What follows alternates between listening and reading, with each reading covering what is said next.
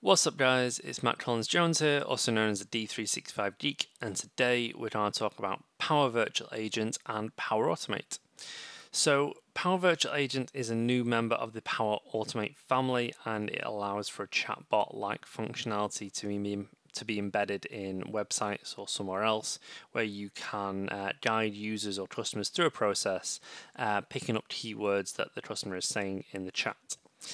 Power Automate has a trigger for Power Virtual Agent, meaning that you can trigger a flow from something that from a route that you're going down in Power Virtual Agent. So we're going to take a look at that trigger today. So I'm in Power Virtual Agent, and I've decided to start from this point of view just to kind of show you this process and show you where you're adding it in, so it's a little bit easier for you. So I'm going to create a new topic. You can add this to an existing topic or one that one of the existing system ones or something that you've already created. But I'm going to create a new one. I'm going to create a new one called Automate. In the description, I'll say this is an automation test. And then we need a trigger phrase, so how it's going to go down this subject. So I'm going to use the phrase automate this. Click add and it's gone in there, and from there I'm set up and I can go to my authoring canvas. See the topic saved successfully. So we can trigger this from this trigger phrase here, and then we'll say hello as a first step, and then we're going to trigger a flow. So click on add node here. There's a button here called call an action, and that's what we want to do. No, wrong one. Call an action. So as I click call an action, you get two options. You get authenticate, and you also get create a flow once it wants to load up. There we go. So what we're going to do today is we're going to go through creating a flow.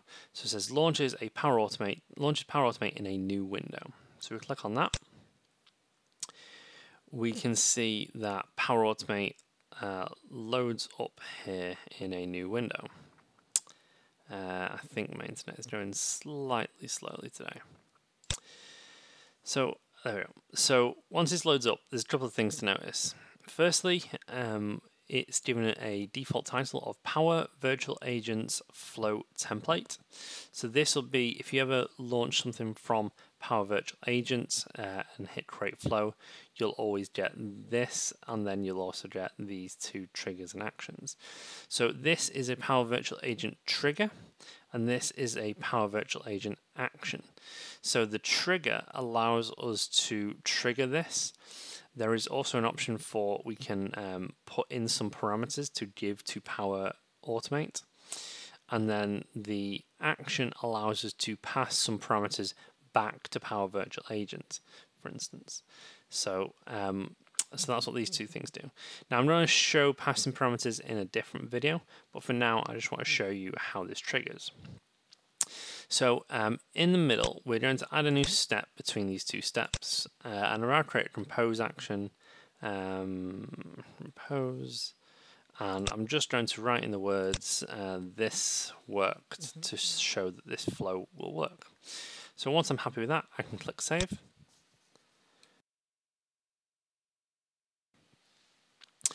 And we see it's saving, and then it's saved.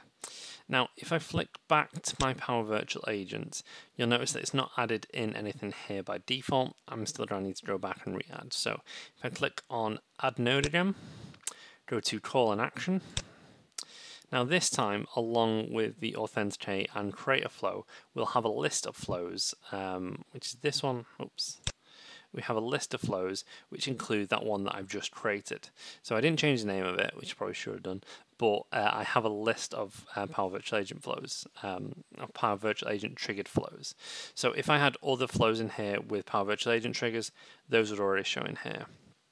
But from here, I can select this one. I can also click on a hyperlink, and it'll open it into a new window and show me what's in that flow, but I don't need to. I know what's in there. So I click Power Virtual Agent flow template, put that in there, and then what I will do is I'll add another step afterwards, and I'll put the words thank you in here, and then what will happen is when the trigger phrase is triggered, it'll say hello, then I'll run my flow, and then we'll get a message that says thank you. So bear in mind, I'm not passing any parameters to and fro from Power Virtual Agent to Power Automate.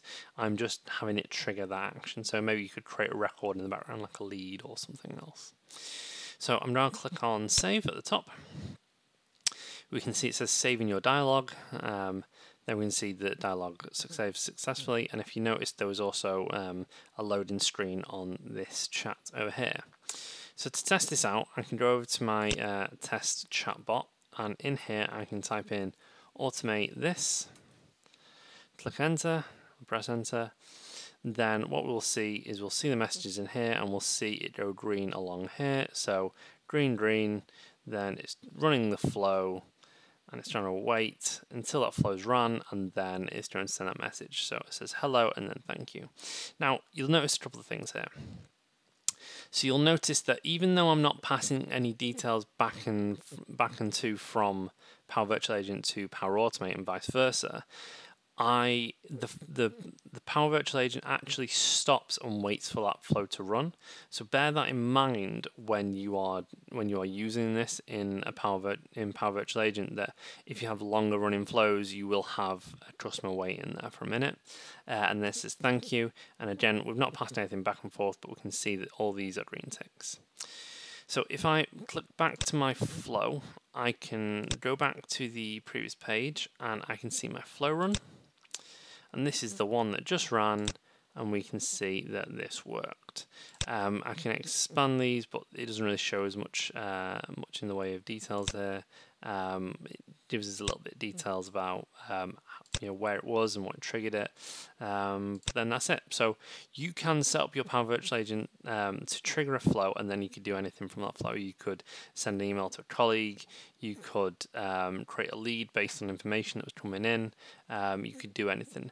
But being able to trigger flows from things like Power Virtual Agent, as well as the Power Apps one that I showed the other day as well, is really, really powerful stuff. So what do you guys think? Is this something you'll be working with when you start working with Power Virtual Agent? Have you already started working with Power Virtual Agent, and have you used flows for anything cool that I want to know about? Let me know in the comments down below. If you like this video, please like and please share it with your friends. It's always appreciated. If you've not already, please subscribe to our YouTube channel, and I'll see you next time.